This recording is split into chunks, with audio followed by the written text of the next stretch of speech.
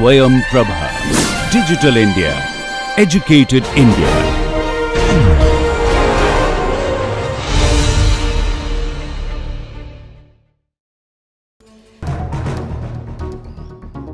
Jnanam paramam dhyayam. Knowledge is supreme.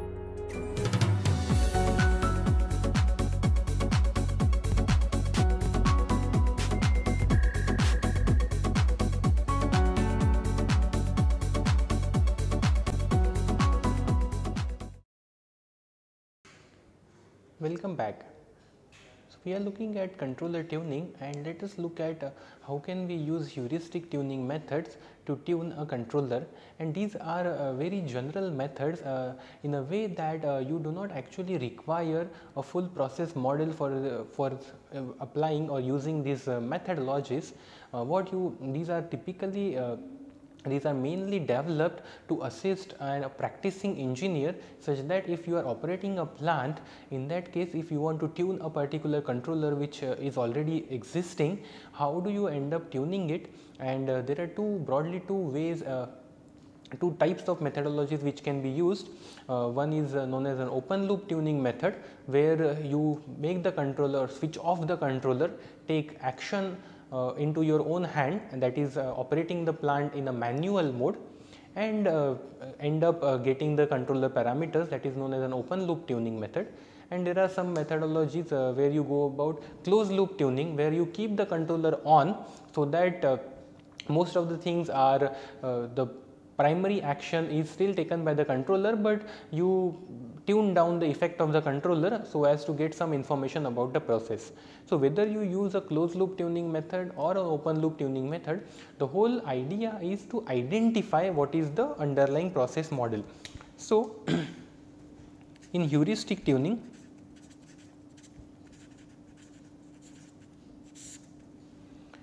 what you want to do is identify the process model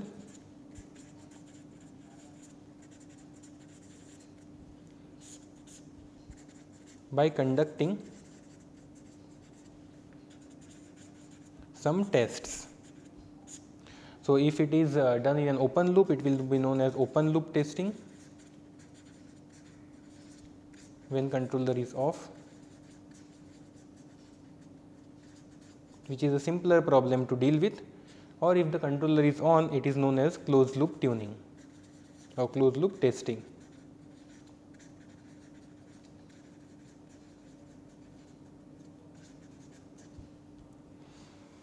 So these are simpler methods to analyze.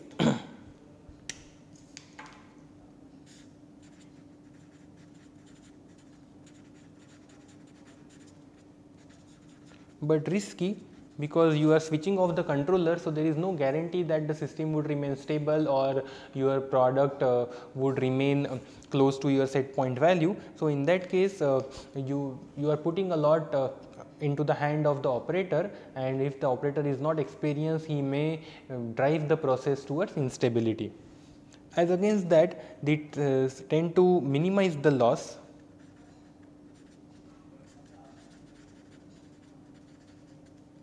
because you are still operating very close to your set point value, the controller is on, but analysis is tricky. So depending on which method is comfortable to you, either you can do a closed loop testing or open loop testing. So the open loop testing method is based on generating. So when we talk about open loop testing,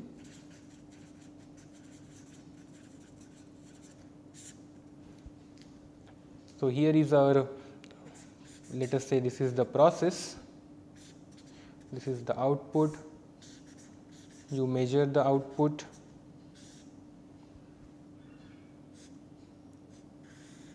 then it gets compared with the set point value, the error is generated, error goes to the controller, then it goes to the control valve, and then that manipulated input goes back to the process. So here when you want to do open loop testing, you have to switch off the controller. So the way you do it is you make the controller, so whenever if you see the board of the panel of a controller is turned off. So, if that is the case, operator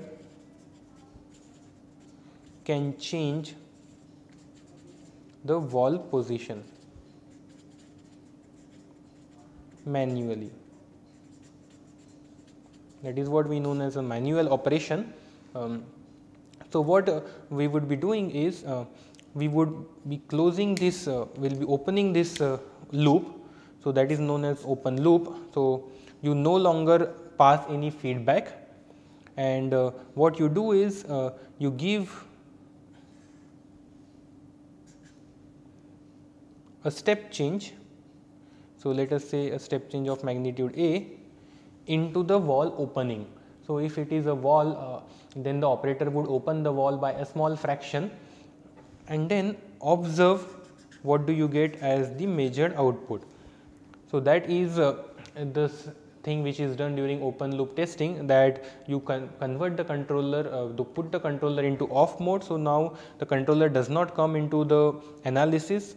All you are analyzing is the effect of valve transfer function, process transfer function and measurement, and you are seeing if you have a step change into the valve opening, how does your output change. So, essentially what you are interested in is finding this entire transfer function. So, this transfer function is known as a process reaction curve.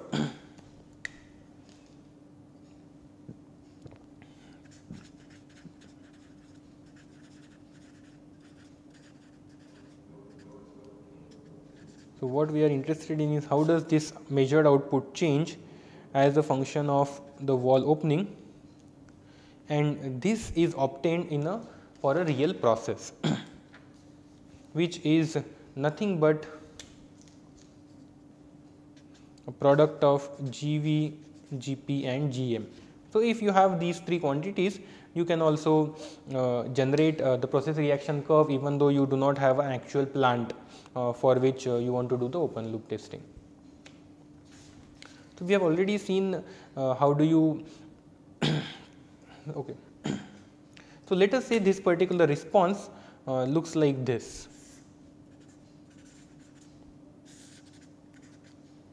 So, the response depending on a very general process, it will look like this. So, this response is known as process reaction curve. This is how the process reacts to the testing.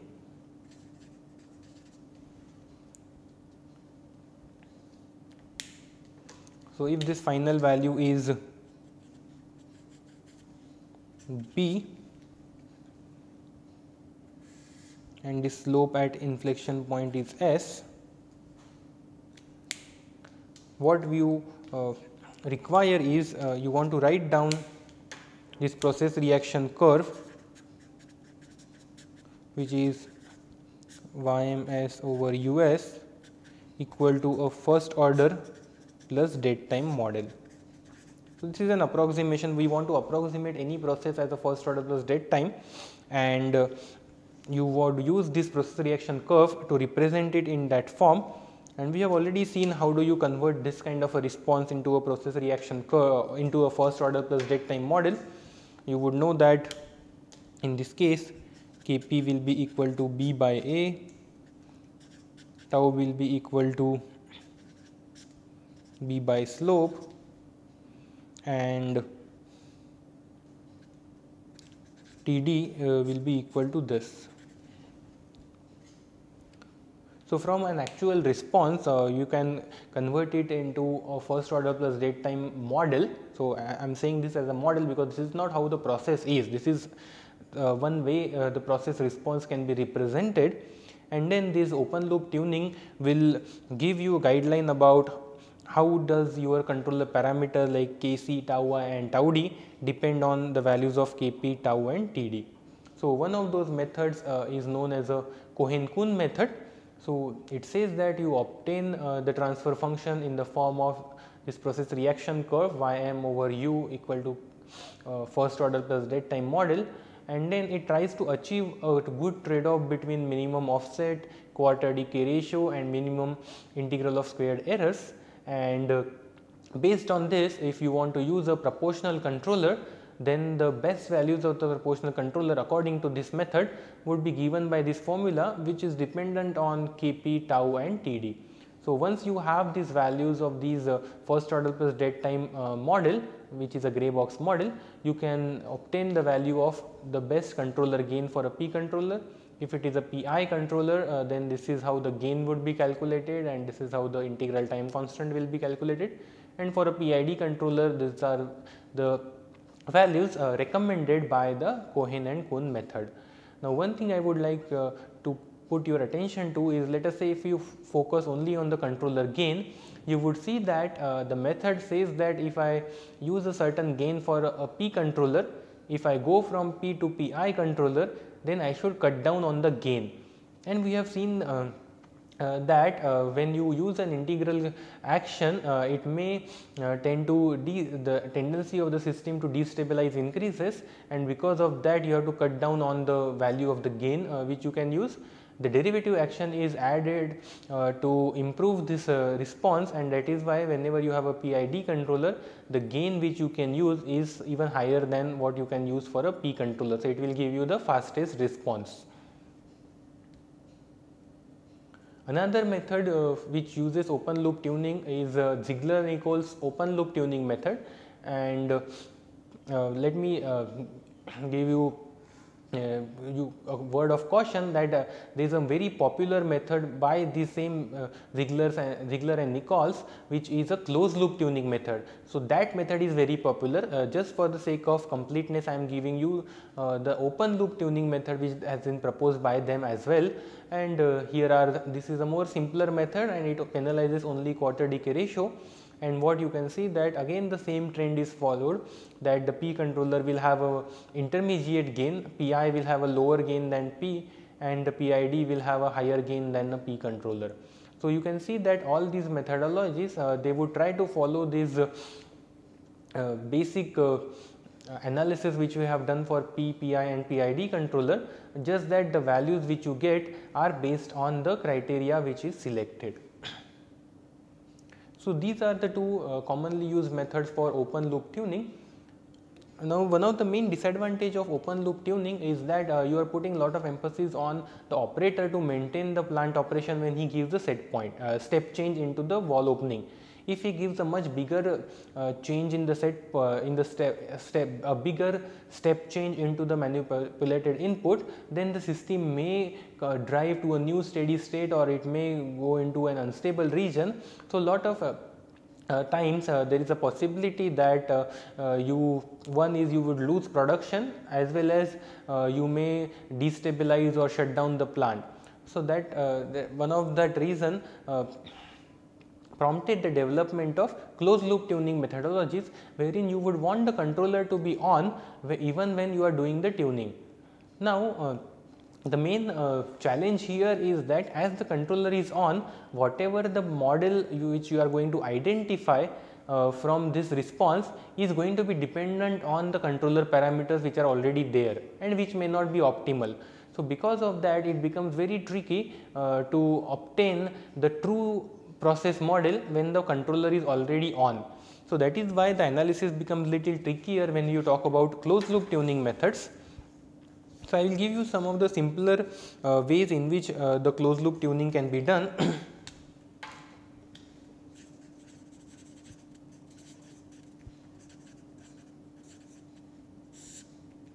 So, closed loop tuning, when you want to do, what you are interested in is obtaining ultimate gain and ultimate period. So, for the open loop testing, all we were interested in was to convert your actual response into a first order plus dead time model.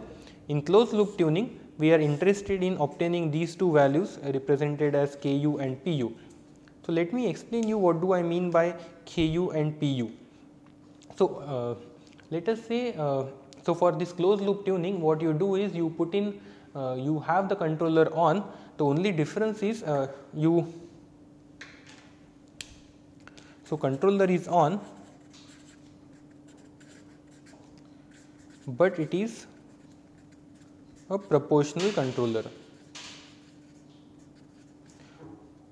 So, tau I or 1 over tau I is 0 and tau d is also 0. So, only a proportional controller is used. So, it will ensure that the system will remain stable and you keep on increasing the gain of the controller. So, we are going to keep on increasing the gain of the controller. We have studied stability. So, you will realize that as you keep on increasing the controller gain, you are eventually going to reach a stability limit, after which the response may become unstable. So, you are not going to make the system unstable, but you are going to find out at what limit the system reaches the stability limit. That means, when till you get sustained oscillations.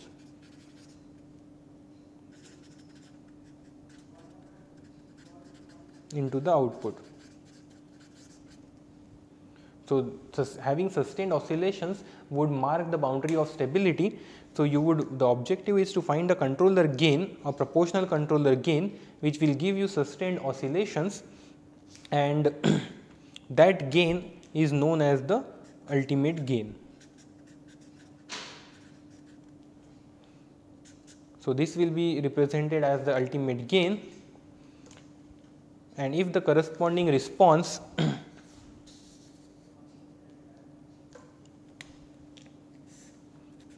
so at that ultimate gain the output has sustained oscillations, the corresponding time period is known as the ultimate period. So, that is how one can obtain the ultimate gain and ultimate period from closed loop tuning experiment, and this can be done in a real plant. The only tricky part is if you do this, then you are relying on the process, depending on the information about the process, this amplitude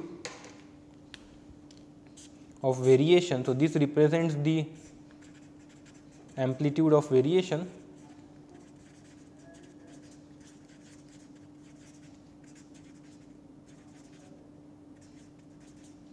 may be large. So, because of that, when you simply use this P controller based closed loop tuning, you may oscillate the system to a very high magnitude, again something which you may not want to do on a regular basis. So, to alleviate that, there is another method of doing closed loop tuning, that is known as an auto tuning method, which is very popular. So, in auto tuning method, again the controller is on,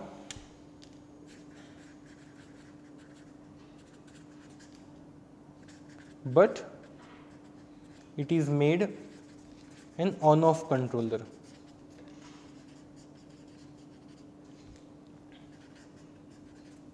With specified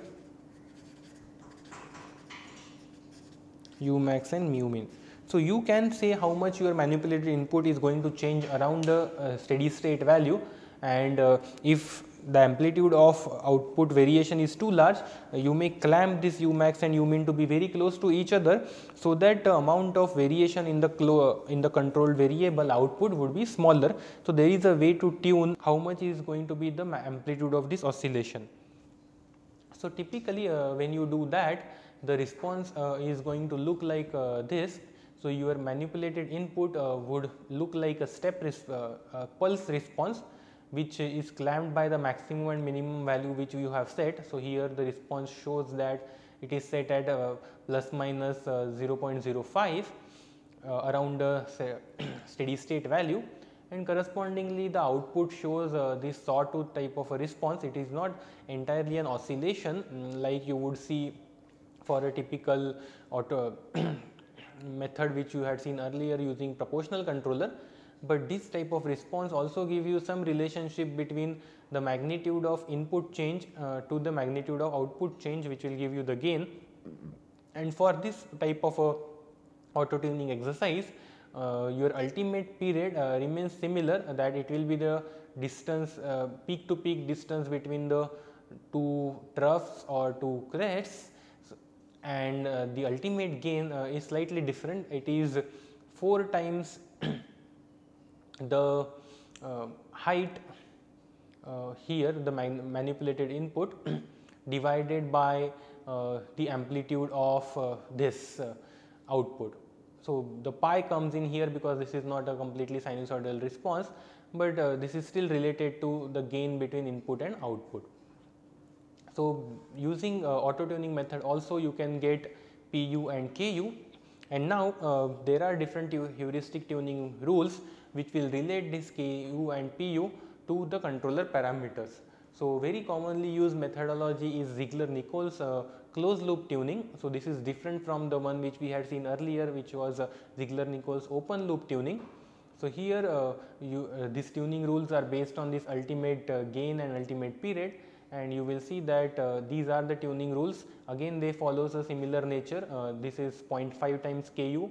So, you would use Ku represents the stability limit. So, you cut down into half. So, your proportional controller is operated as halfway from the stability limit. So, this will ensure that the system would be stable. The PI controller has even slightly lower gain than that, and this is how the integral time constant is related. Now, what people realize by using Ziegler-Nichols tuning rules was that the response tend to be very oscillatory and with a very small value of damping coefficient.